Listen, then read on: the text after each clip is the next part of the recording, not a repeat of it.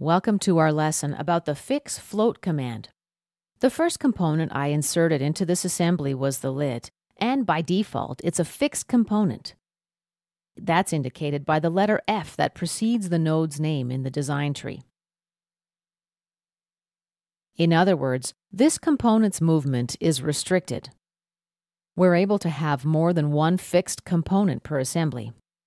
Just right-click on a component and select Fix. Now we have two fixed components indicated by the letter F before the node's name. To undo, right-click and select Float. Again, right-click and Float. In the status bar, we see that our assembly is currently underdefined.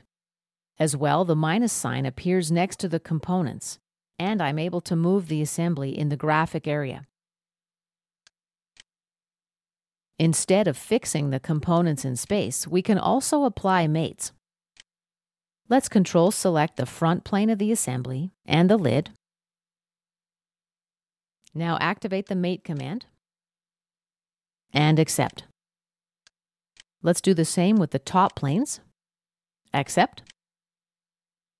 And the right plane. Accept. And cancel out of the tool. Now the minus signs have disappeared and our assembly is fully defined. This concludes our lesson about the fix float command.